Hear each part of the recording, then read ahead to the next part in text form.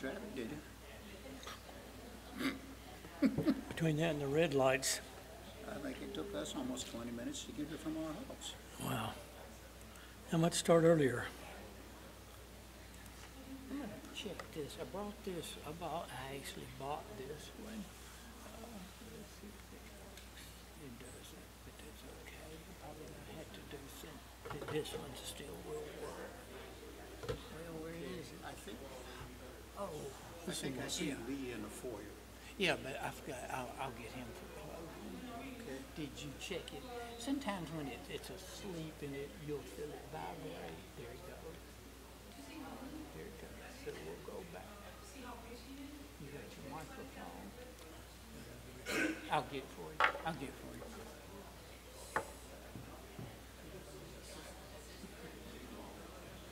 I'm afraid it's just a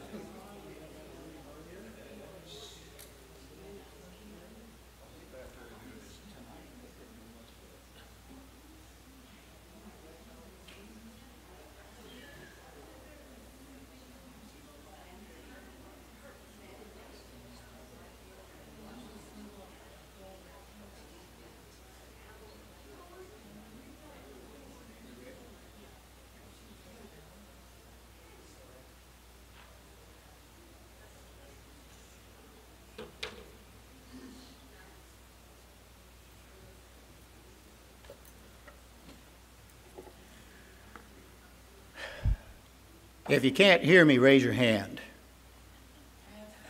Good, okay. Now, due to the nature of things, we're going to sing from the hymnal tonight, okay? We're going to start with a brand new song, 810.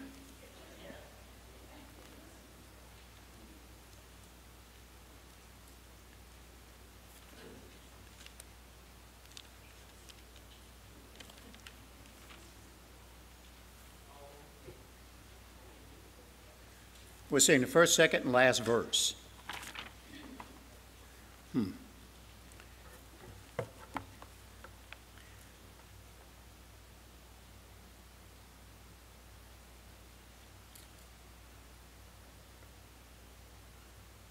Jesus loves me, this I know, for the Bible tells me so. Little ones to him belong, they are weak, but he is strong. Yes, Jesus loves me, yes, Jesus loves me, yes, Jesus loves me, the Bible tells me so. Jesus loves me, he who tied heaven's gate to open wide. He will wash away my sin. Let his little child come in. Yes, Jesus loves me. Yes, Jesus loves me. Yes, Jesus loves me. The Bible tells me so. Now, just a minute. 810, right? Y'all catching the tune now? All right. Let's sing out a little bit. We'll do the last verse. Jesus, take this heart of mine, make it pure and holy thine. Thou hast bled and died for me. I will henceforth live for thee. Yes, Jesus loves me. Yes, Jesus loves me. Yes, Jesus loves me. The Bible tells me so.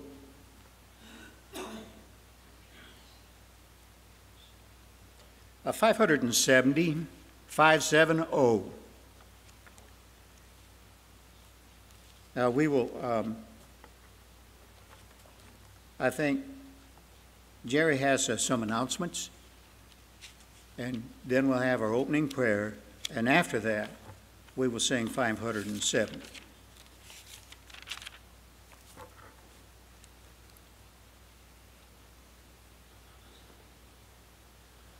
Thank you so much for coming. I just wanted to share with you some updates that we received on some of those that are not well. And Aubrey this afternoon late texted that he wouldn't be able to be here this evening. Aubrey does have some health issues, and please remember Aubrey in your prayers. Charlie fills in as well sometimes for singing, and Dawn had crown that came off her tooth, and they were unable to fix that, so I believe she's having to have a tooth pulled, and he's unable to be with us as well. But we have a wonderful backup. Mike, thank you so much. Appreciate you filling in, and appreciate you being here this evening. In just a moment, Kenneth's going to lead us in a prayer. I think everyone hopefully is aware that Connie did have her surgery yesterday and everything went well, but they expect this to be a lengthy recovery as far as getting able to bounce back from this, and she certainly is in need of our prayers and appreciates the prayers that have been shared on her behalf already. But please continue to remember Connie Watts, Eddie as well, with the surgery that he's going to need on his foot, having that removed all the way up to the knee, is the understanding, is certainly in need of our prayers.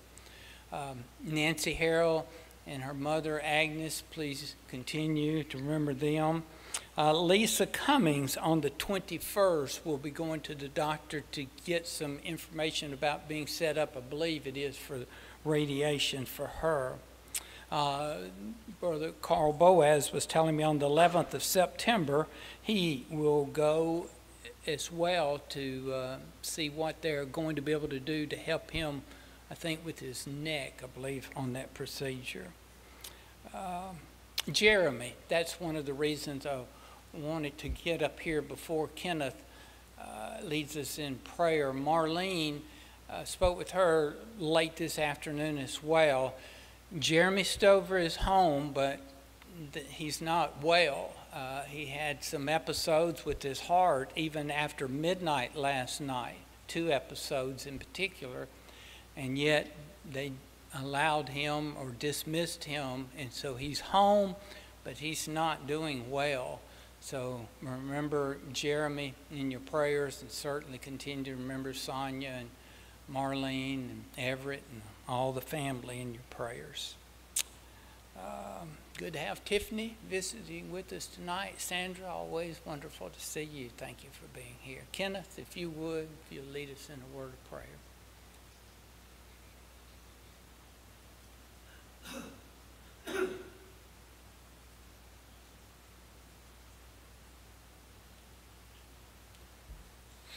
Shall we pray? Dear Heavenly Father, thank you for this day you've given us, and thank you for the many blessings you bestow upon us every day. And Father, thank you for allowing your Son to come down to die for our sins. Father, at this time we'd like to remember Eddie and Connie, Aubrey, Lisa Cummins, Jeremy Stover, Carl Boaz, and Dawn, who is having a tooth extracted. And Father, we ask that you be with them, be with those that we do not know about at this time. Comfort them, bring them back to their regular state of health. Father, we ask that you be with each and every one of us, that you forgive us of our sins, that we may have a home with you. And Father, we ask that you accept our worship tonight as it is meant. Father, we ask that you lead, guide, and direct all of us, for it's in the name of your Son, Jesus Christ. Amen.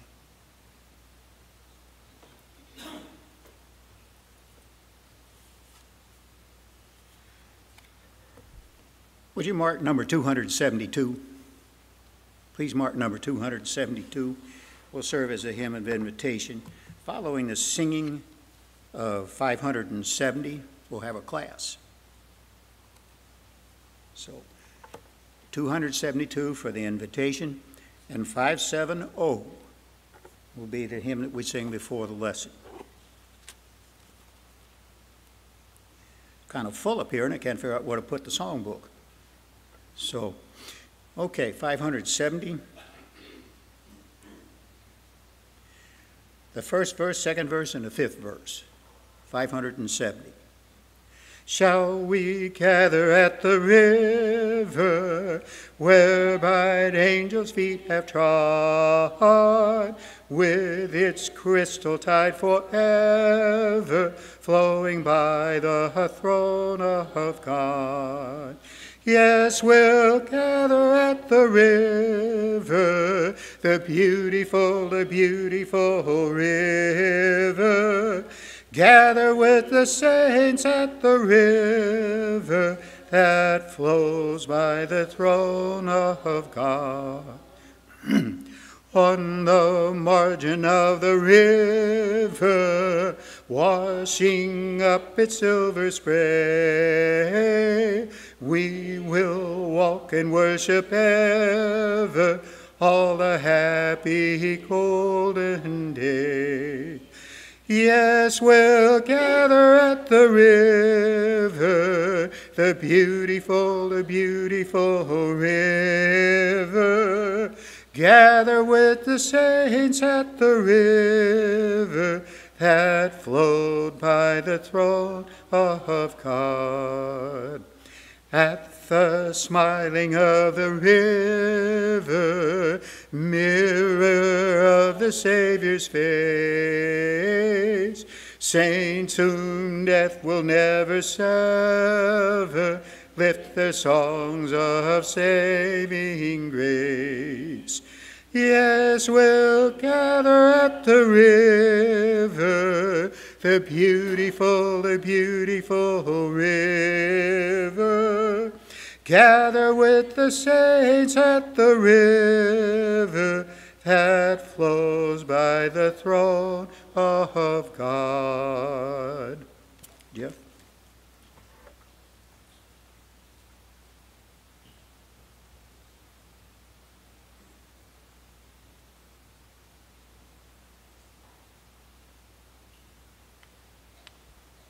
As Mike would say, can you hear me? Or as the phone man would say, can you hear me now? What is that, Verizon? Can you hear me now? Good to see you this evening. Sorry I'm running late. Was telling Mike that I'm still trying to figure out, get in the habit of doing things here. But one of the things I've figured out is that the traffic at 6 o'clock is worse than at 7 o'clock. And so between the traffic and traffic lights, it took me a while to get here, longer than I thought.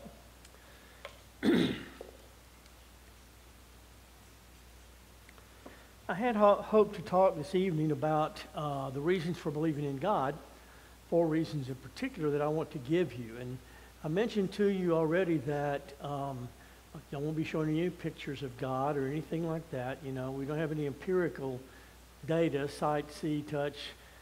So it'll be circumstantial, but that's okay because that's very valid reasoning, as we've talked about. Using our reasoning, our logic, looking around us in our world, at ourselves, you can conclude very concretely that there is God, that He is real. And so we're going to be looking at, but I'm going to have to put that off a few weeks. I didn't finish up quite what I began, and so I lacked a little bit on that, so I decided I would do that, and I just added a little bit more to it, which is going to make this lesson way too long, I'm sure, before it's all said and done. But anyway, I'm going to try to talk a little bit faster, because if I talk faster, you won't know how ignorant I am of what I'm talking about. But also, seriously, some things I'm going to breeze over because, quite frankly, I don't know the answers to all of those things. And if I did, you probably wouldn't understand what I told you. So some of it's pretty complicated. Anyway, so I'm going to try, but I'm going to try to do as best I can to help you understand some of this stuff about evolution and about why we believe in God. And my purpose in doing this really is twofold. You could say, well, you're preaching to the choir here. We already believe in God. Yeah, I know that, but number one, it really builds your faith to think. The more you think about this, and so obvious it becomes, the more you realize there is God. He is real, and we should be believing in Him. And also, we're supposed to be able to give an answer to every man that asketh the reason for the hope that's in us, right? And 1 Peter 3, verse 15, so this hopefully will help you do that. You might not be able to tell all the details, but at least you'll have some general things. You'll remember that you'll be able to say, I know that's not right. And I know that there's a better explanation for that. Let me just get into it here. One of the things that has always bothered me about evolution, the worst thing I think, is that it's presented so much as being a fact. It's factual, right? And it's taught to our kids as being fact. And most people believe it's a fact because, after all, the scientists said it was fact. Scientists are never wrong, right? And so it must be right. I think that's one of the reasons that so many young people growing up no longer have an interest in religion, because they've been hearing all their life there's no God, and they're not really too concerned about it anymore. After all, science has already showed that we all are here by the process of evolution, and so we don't really have to worry about it. But is it really a fact? And I would maintain, I'm going to maintain, that it takes more faith, and I don't really like using that word, I would say more wishful thinking, to believe in evolution than it does to believe in God. Scientists want us to believe that it's factual, and they want us to give off. I showed you some of these quotes last week to that effect. But the problem is that evolution is outside the realm of science. Evolution, science deals, the scientific method is what you can see, hear, touch, taste right now. They can't tell us what happened 1,000,000 years ago, or it's not that long, 6,000 years ago. And so it falls way short of being able to give us the information that we need. And even they recognize that, the problem there. And so as we talked about this, I've mentioned to you 4 great obstacles that evolution has to overcome right up front before you can ever believe this is, and when you think about this, you say, man, you do have to have a lot of faith, right? Like, to begin with, cosmic evolution, where did the first material come from? We know that if you have nothing after 1,000,000 years, you know what you're going to have? Nothing. It's not going to change if you don't have anything to begin with. So if you didn't have nothing, then how did the first material come, the first element? And then how did you go from that one element to biochemical evolution, to have all the different kinds of chemicals that you have, 118 of them? How did that happen? And then how do you go from having chemicals to life? That's a pretty big jump, isn't it? I mean, scientists have been trying to do that for years and years in the laboratory and haven't been able to do it yet. So if they can't do it, trying their best, we're supposed to just believe it just happened. It just happened. And then, of course, you have the biological evolution, perhaps the biggest jump yet. How do you go from having a single cell to 9 million different life forms on this planet? Well, that's a pretty big jump. It's kind of hard to imagine that when you start thinking about it. And the more you think about it, the more you realize that's just not going to happen. So,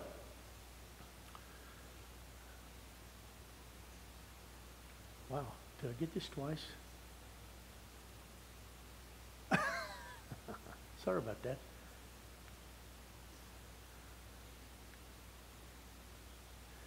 Scientific method is, am I going the right way?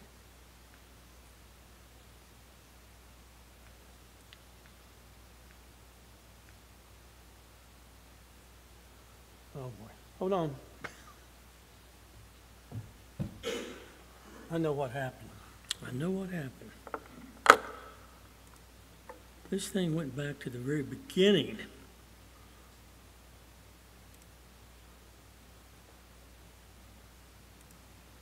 As I told you, I'm just figuring out the system, so bear with me. All right. I ran across this on Facebook, and I thought that's basically what I've been saying, right? To be an atheist, I would have to believe nothing produced everything. That's what I said coming to the first material. You get from nothing, you don't get something, and especially not everything. I'd have to believe non-life produced life, randomness produced precision,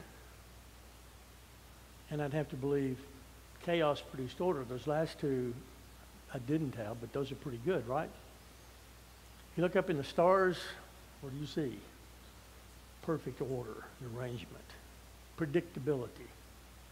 Now this happened by a Big Bang, right? That's what we've been told. How many of you have ever seen a Big Bang?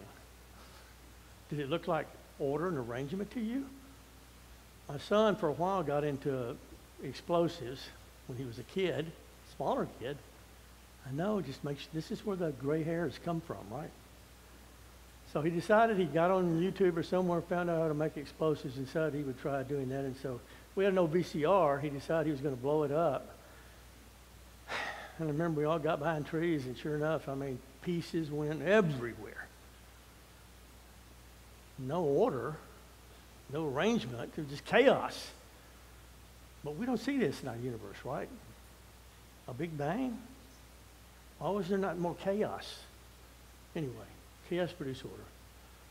It takes faith to believe all that, or wishful thinking, maybe I should say. So, we got down to, I think, the last week to talking about the dating process. And so I want to spend a few moments tonight briefly trying to talk to you about the dating process. Because it's another problem that evolutionists have, I think. You see, for evolution to occur, remember how we said it would have to happen. They have to have some method to change it from one species to another. And so their method, the only method they can come up with is mutations. This species, this animal mom has for some reason, a mutation.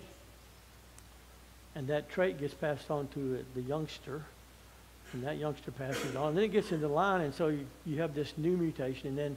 But then you've got to have, that mutation is not very big, so you've got to have another mutation, and then another, until you finally have enough mutations that you changed into a new species, a new animal. But as I mentioned to you, if you remember, having a really good mutation that ends up making the species better is very, very, very, very, very rare. Rarely happens. And so if it's rarely going to happen, then you have to have an Earth that's really, really, really, really, really old. It's got to have enough time in there for all these mutations to occur to get 9 million species. That's a long time. And so you have to have some way of dating it to show that the Earth is that old. So I'm going to try to explain this as best I can, given the fact that, and Mike Sullivan, who knows everything, will tell me when I get this wrong. But basically, it's like this. Have you ever siphoned out of a gas tank of your car with a hose and you live to tell about it? Okay. So you put the hose in there and you siphon it out and you got a little jug there and it goes up. So let's say you know that the siphon works. It takes 10 minutes for you to get a gallon. You got a really small hose. So 10 minutes to get a gallon of gas. So you get it started and you take off somewhere and you come back and you've got 4 gallons. So what do you know? And by the way, it's not any more coming out. So you know there was 4 gallons in the tank. Otherwise, you would have more than 4 gallons. And you also know it took how long? 10 minutes per gallon. You got 4 gallons. It took you 40 minutes, right? And so in 4 minutes, you got 4 gallons out of the tank. That's basically the same kind of methodology used to date the Earth. They call it the half-life theory. But it's the same sort of idea. So I'm going to use uranium, even though they don't really use uranium anymore, and I'll explain that in a minute. But uranium is, as you know, it's like all atoms. It has neutron, proton in the middle, electrons around the outside. And given enough time, it will decay, and it will become another element. Anybody knows what it becomes? Lead. Yeah. So given enough time, uranium becomes lead. So what they do is they say, okay, I know the rate at which it's going to become lead. All I have to do is look and see how much lead I've got in my sample. And so I know how long it took for it to become lead, so I know how old the Earth is, right? And so they find this, they say I've got, it took 10 years for to get a pound of lead from uranium. And so they go away for a while and they come back and they've got 3 pounds. So that means the Earth must be 30 years old, right? But there's some real problems with this. begin with, they're assuming a closed system. They're assuming that nobody else came along and added more lead or added more uranium. A meteor didn't fall or something else happened to change up the percentages. Secondly, they're also assuming the same rate, right? So what if, go back to my little illustration of the gas, say it's water instead of gas. Water going into, and I heat up the water. It goes faster, right? Into the little jug. What if I have a lot of pressure and a lot of heat? Would the rate turning into lead be quicker? Maybe. I don't know how that works. Or slower? What about the Ice Age? So what if back when God created the earth, all the pressure and heat and everything else, maybe it was a faster rate? We don't know what the rate was, but to assume it's constant all of those years, you don't know that. And this is the one I think is the worst. What if, at the beginning, you had lead and uranium? I mean, you're assuming you can't, say you come back and you have 3 pounds of lead there, and so you say, oh, I must have had, so it took me 10 years per pound, that's 30 years. Okay. Trying to figure out how to explain this. But let's assume that you had already 3 pounds. And you come back and there's 6 pounds there. And you say, okay, 6 pounds, 10 years per pound, that's 60 years, right? But wait a minute. You already had 3 pounds. So it's not 60 years, it's just 30 years, right? What if in the beginning, when God created the world, he already had lead and uranium both there? You can't just come back and say, okay, here's how much lead I've got now, and that's how long it took it to turn from uranium to lead. There was lead there the whole time. It just blows your calculations all out of the water, right? But for these folks that are trying to come up with a long age, they don't really care about that. They want somehow to prove that the earth is old, and so they just kind of ignore the assumptions that are totally out the window and probably wrong. Well, they don't use, as I mentioned, uranium and anymore lead. I think they use phosphorus and argon. Does anybody know now for that dating process? If you're dating bones, they have what they call carbon dating. You probably heard of that. And carbon dating uses, I think it's carbon, all bones have carbon-14 and carbon-12. And carbon-14 decays into carbon-12. So the same principle, though. You look at how much of which, and you know how long it takes you to decay. So they find a no bone, and they look at how much is in there, and they say, okay, must have taken this bone, must have been here this many years. But the same problems. They don't know how much it was to begin with. They're assuming it was all carbon-14, or they assume they know what it was. Anyway, so there's a problem here. When it comes to carbon dating, it's only good for at most 100,000 years. But the dinosaurs, they say, lived what? 65,000 years before man, 65 million years before man came along?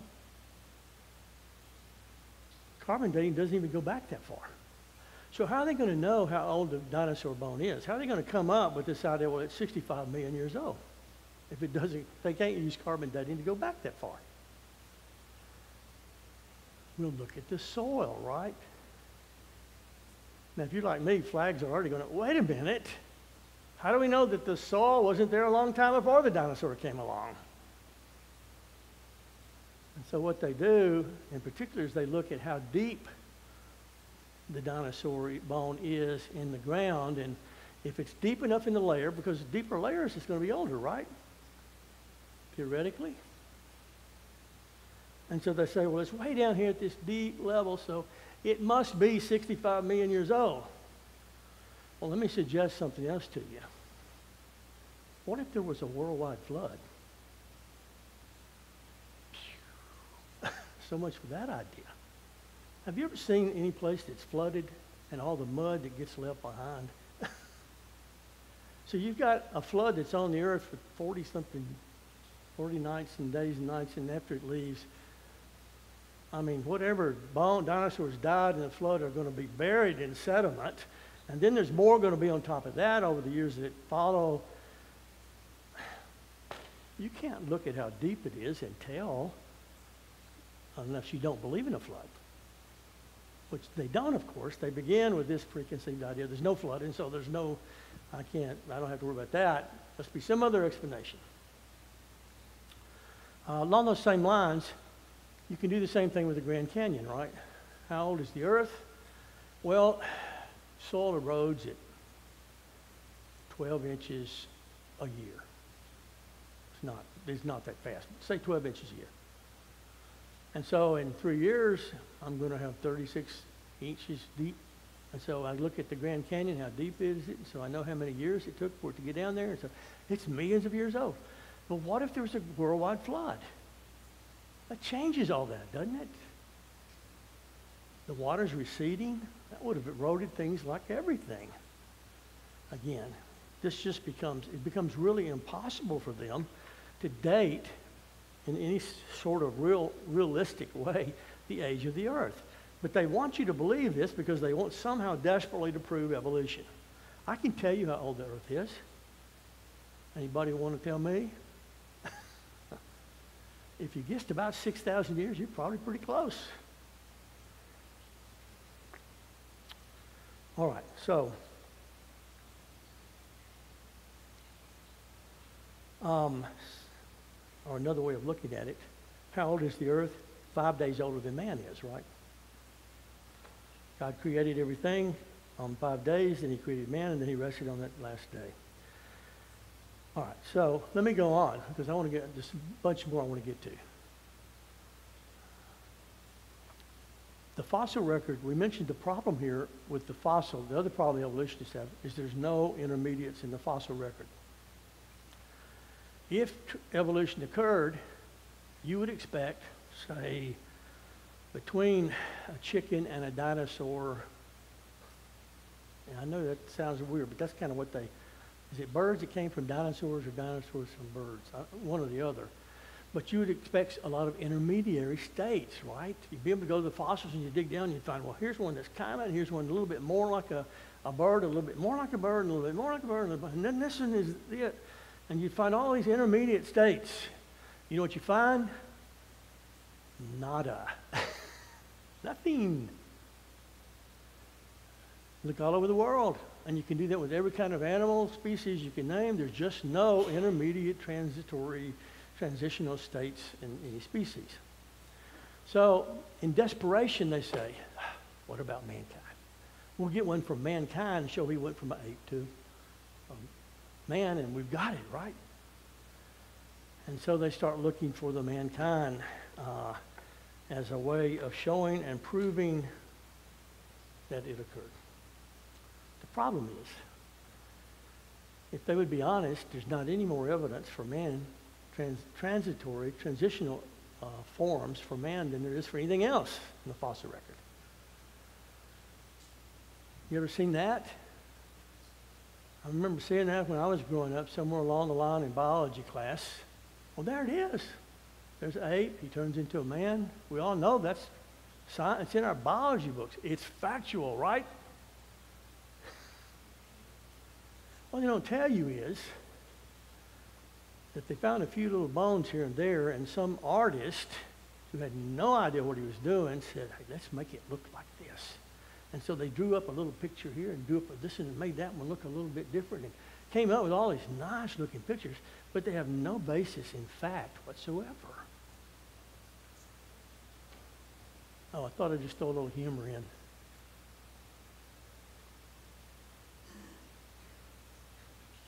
Get it?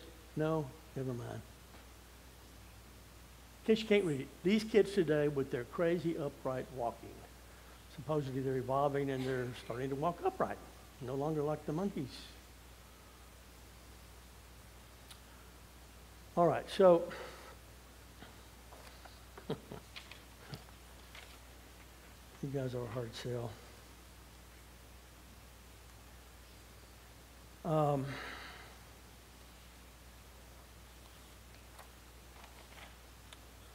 So they came up with, they started looking and they found different, what they consider to be, over the years, transitional models, or men, people, bones. One of the first one was called, you've all heard of the Neanderthals, right? You may have been called a Neanderthal, or have somebody, maybe you call somebody else a Neanderthal. And so, one of the first forms they found, and fossils they found. Neanderthals, however, as they began to, first of all, they portrayed them as bow-legged, barrel-chested. But here's the thing.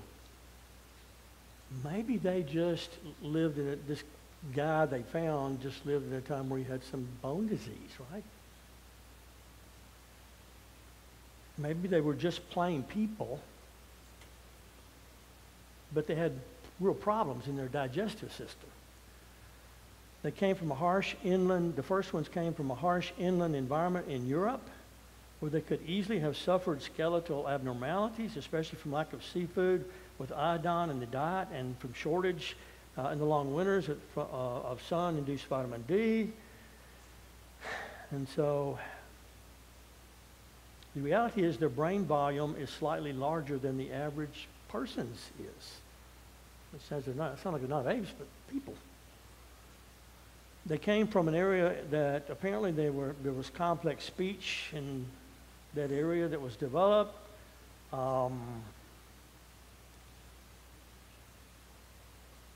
They had well-developed culture, art, and religion.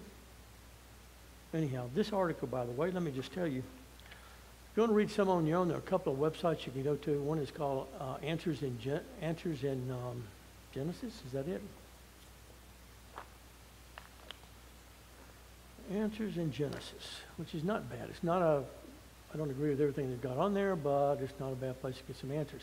And the other one is, our brethren have, of course, one called Apologetic Express, and you can go to both of those on the website, on the internet, and find any answer you want. Okay, so this is from Answers in Genesis. And it says, nowadays, many evolutionists agree completely with creationists. Neanderthals were just plain people. Right? And then along the way, they came up with the Piltdown Man. Have you ever heard of that one? In 1912, speculation about man's ancestry shifted to Piltdown. Almost everyone knows now that the Piltdown Man turned out to be a deliberate hoax. He wasn't shown to be a hoax until 1950. And so for about 40 years, you grew up in school, you were told, this is our missing link. That's the problem.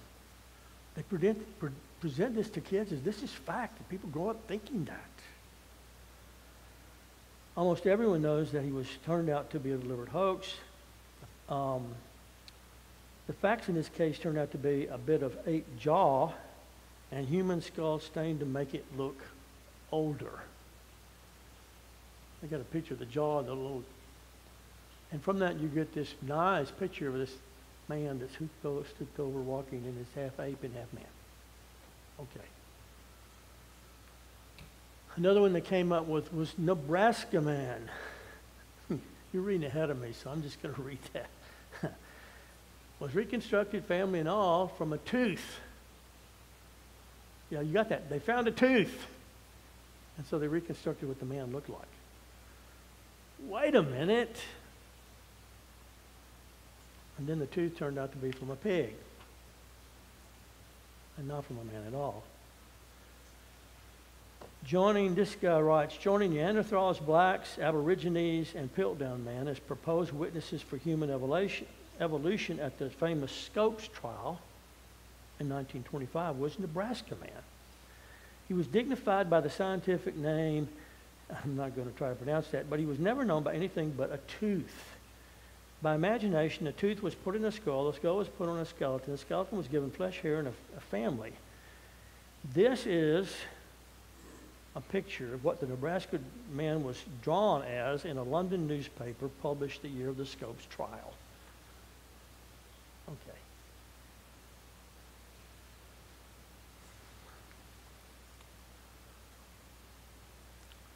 I can never remember the name of this place, but this is the Olduvai Gorge. I know I'm going to make it.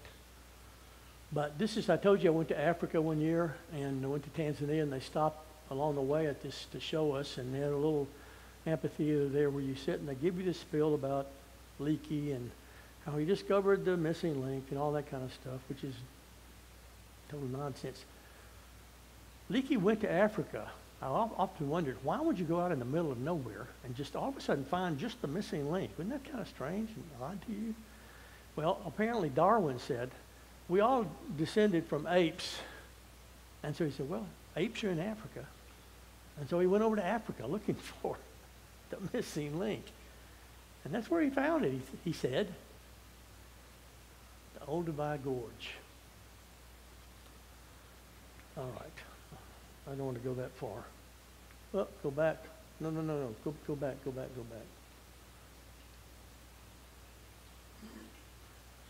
All right. There was another one you might have heard of, Lucy. Modern speculation on mankind's ancestry centers on the group of fossils called Australopithecus. In the public mind, these fossils are especially associated with the work in Africa of the Leakey family and of Donald Johanson and his famous specimen, Lucy.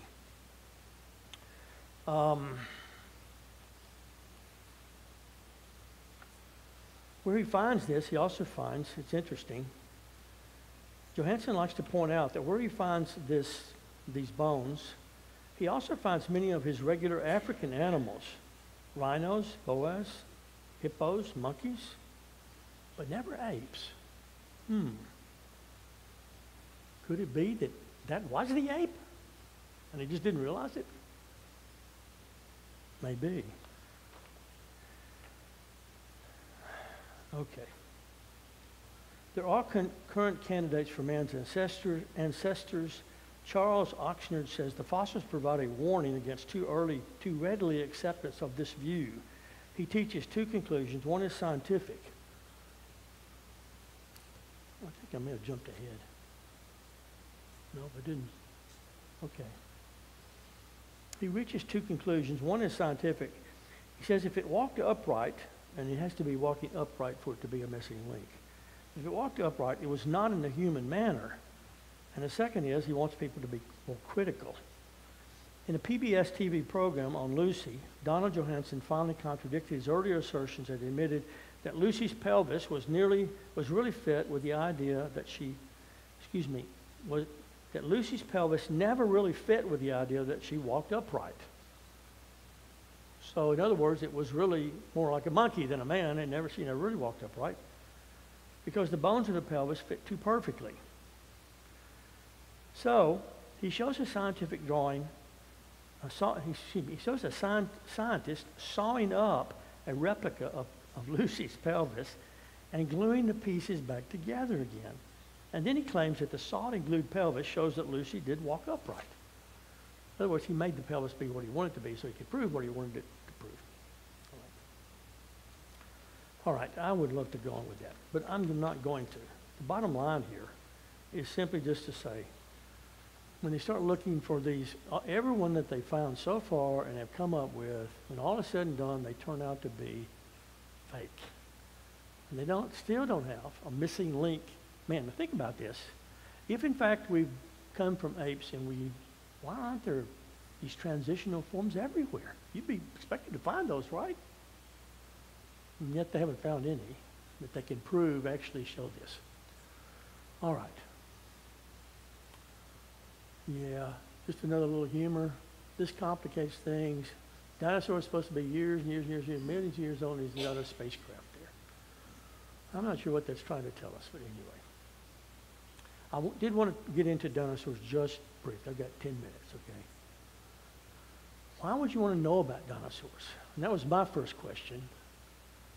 Who cares? But it's important from a couple of reasons.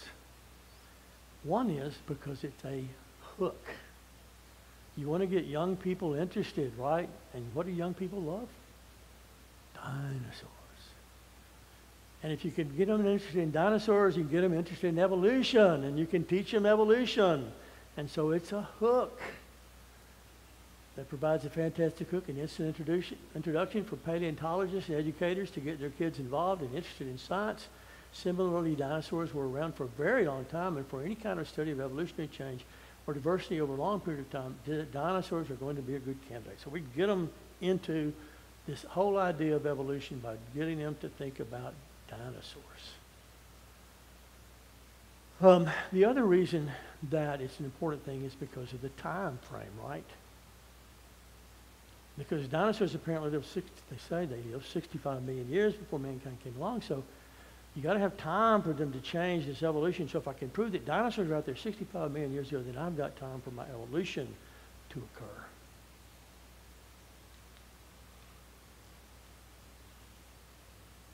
Nope. Okay, I thought I had another slide.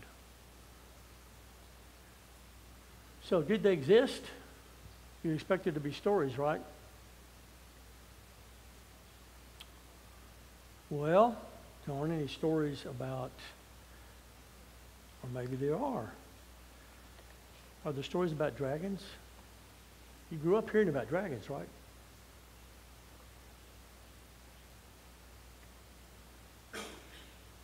Could dragons be dinosaurs?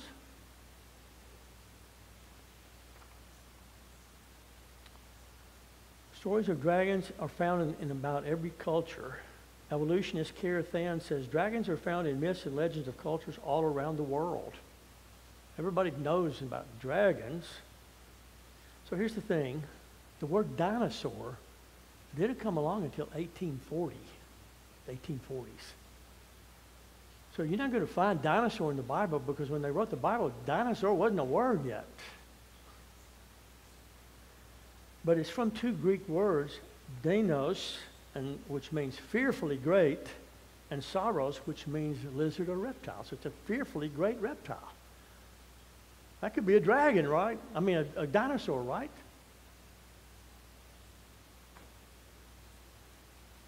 And so we have all of these creatures beforehand that could have been called dinosaurs now, but were really just fearfully great lizards. So here's a question, and this comes from Surveying the Evidence by Jackson, Lyons, and Butt. What rational explanation exists for the peoples in different places and time, separated by thousands of miles, all to come up with stories of giant reptiles that sound more like extinct dinosaurs than any other animal on Earth? Think about that. I mean, why would all these people all over the world come up with what looked like these giant, fearful reptiles, dragons? Maybe they were all talking about dinosaurs. Some stories probably embellished, no doubt, but there's still some truth there. Okay. Another thing is, oh, here we go. Sorry about that. Let's start marking my PowerPoints on there. That's what I just read to you.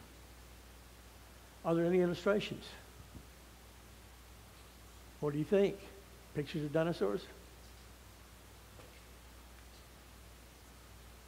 Every culture has some record of seeing dinosaurs, pictures. So if you go to the Natural Bridges National Monument in Utah and you look under the Kachina Bridge, these petroglyphs are dated 500 to 1,500 years old. Among them appears to be, what is this? Anybody know? Some of you dinosaur people.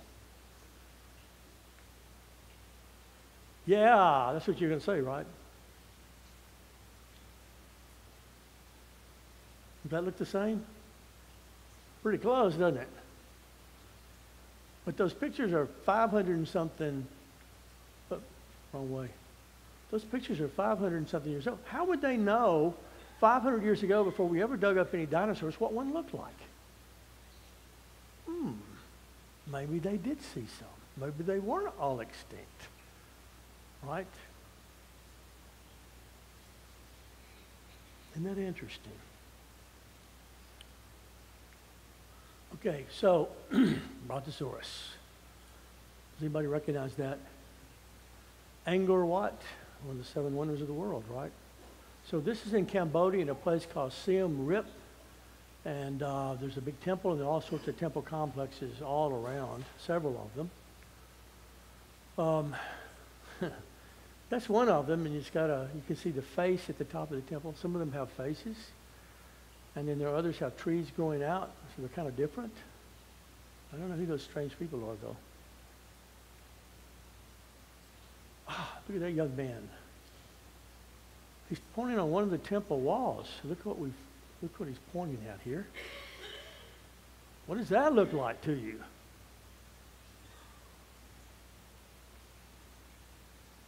Stegosaurus?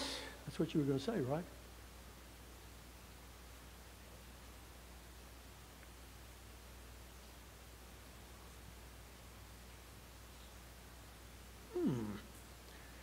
These temples, this one built in 1186, 1,000 years ago. 600 years, long before we ever learned about dinosaurs. So how did they know about that? I thought dinosaurs died out 65 million years before man ever came along.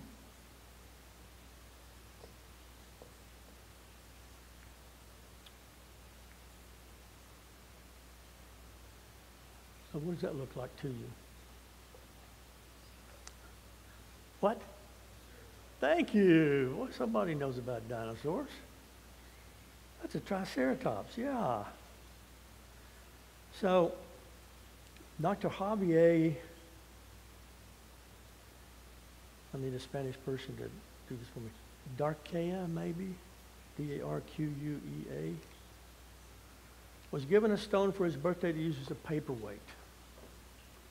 So he traced down its origin and he found 11,000 of these stones that are burial stones. The Indians placed them in the grave with the dead. And they date from 8,500 to 1,500 years. So they were long before we ever discovered dinosaur bones, right? Stegosaurus? That sure looks like one. I mean, Triceratops, excuse me. Oh, went that too far. Yeah, looks like the same thing to me.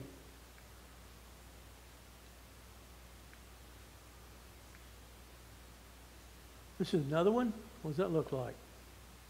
T-Rex. Here's one that has, it looks like a Brontosaurus here, a T-Rex here, a Triceratops here, a Stegosaurus in the back. How did they know about those? I mean, I thought they died 65 million years before. Somebody will ask, why aren't they mentioned in the Bible? I know, you're wanting to go, but I'm going to hurry.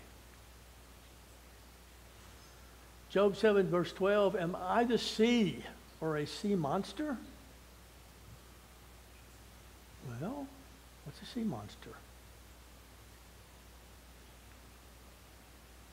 Could it be a plesiosaurus?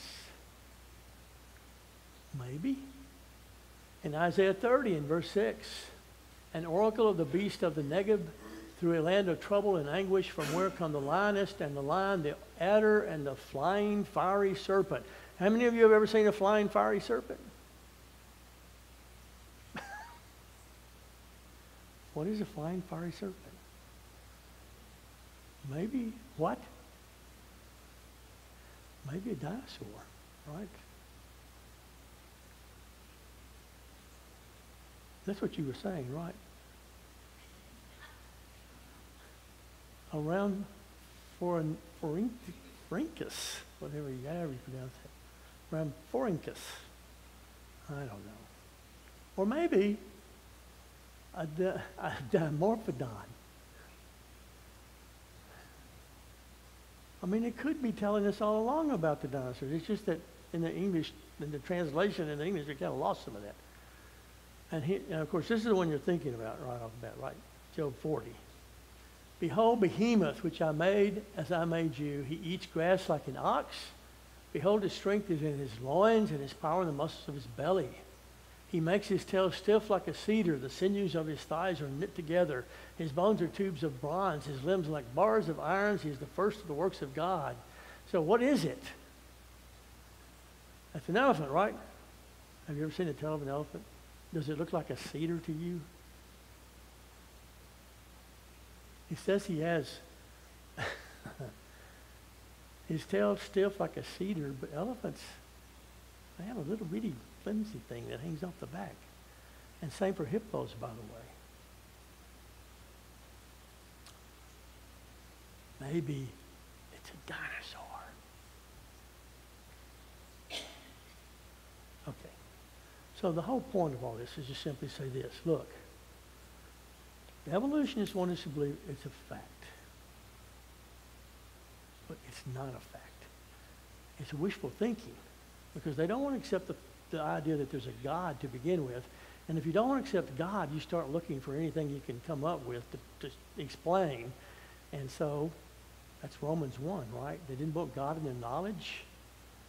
And so they started worshiping the creature more than the creator. And that's exactly what men are doing. They're more concerned about the creature, the dinosaur, and whatever the evolution than they are the God who made them all. That's sad. Well, I hope at the very least I've gotten you to think a little bit about God and how, if nothing else, not just about the fact that evolution is wrong, but how great God is. That our God can do what he's done. Isn't it marvelous to think about these huge animals he made? And so many things like that. I don't know, but for me, when I think about God is real, I know he's real, and I know one day I'm going to have to give an account to him. And I want to make sure I'm ready for that day. And I hope you too. I hope as you think about tonight, your soul and where you're at in your life, whether or not you've been faithful to God, I hope you'll think about maybe I need to make some changes and become more the servant that God wants me to be. Because I'm going to have to answer to him one day. Well, whatever we can do to help you, make sure your relationship is right with the Lord. We want to invite you to come while we stand and sing.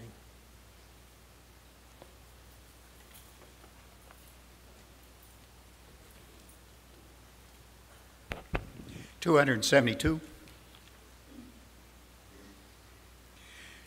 I have decided to follow Jesus. I have decided to follow Jesus. I have decided to follow Jesus. No turning back, no turning back. Though none go with me, I still will follow. Though none go with me, I still will follow. Though none go with me, I still will follow. No turning back, no turning back. My cross I'll carry till I see Jesus. My cross I'll carry till I see Jesus. My cross I'll carry till I see Jesus. No turning back, I'll follow him. Okay, now before we have our closing prayer, 118.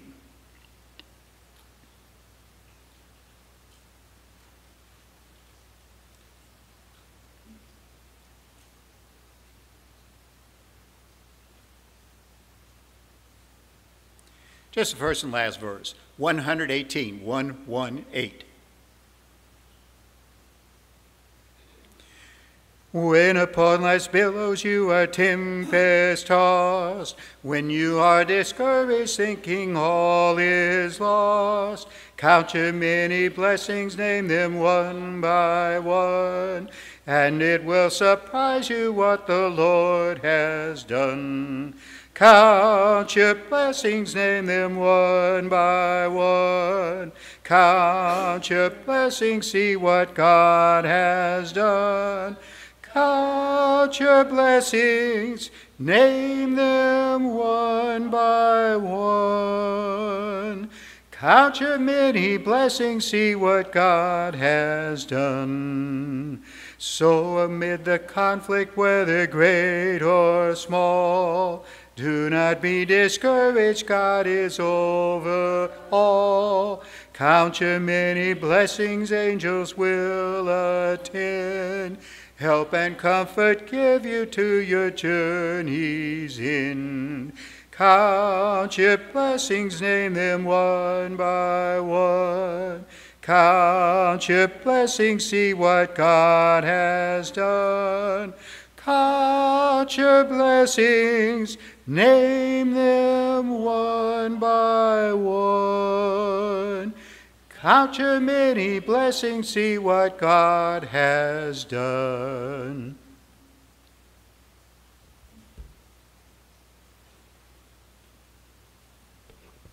Hope everybody has a good night and good rest of the week. Let's close in prayer.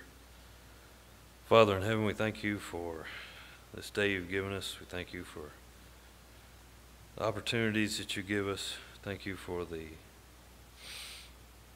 blessings you shower upon us and the measure of health that you blessed us with. Thank you for us being able to come here and be here tonight and hear an interesting lesson from Jeff and help us to think about these things and learn more as much as we can about you and your word, and be an encouragement to other people that we come in contact with, people in our families, friends, co-workers, school. Father, please be with all those on our sick and shut-in list, those that were mentioned earlier. Please be with Aubrey Cooper as he's dealing with some health issues. Butch Stokes, Walt Lieber. Please be with Sandra's friend, mother of Mercedes Culligan in Kentucky. Please be with the Four Hands. Be with Nancy and Agnes Harrell, Connie Watts. Please be with anyone else that I may be forgetting at this time. Please be with my sister. She's healing up from her heart attack issue, and pray that will heal up well. Please be with the Rutledge family and the Stubblefield family on the losses of John and Jack. Comfort them during this difficult time. Father, please be with all those we hear about in the news, tragedies that happen all over our state, our country, and the world. Please be with all of our leaders. Pray that they will look to you for guidance and wisdom. And Father, help us to not forget you, to continue to pray without ceasing. And Father, we thank you especially for Jesus, for going to that cruel cross in our place. And it's in Christ's name we pray. Amen.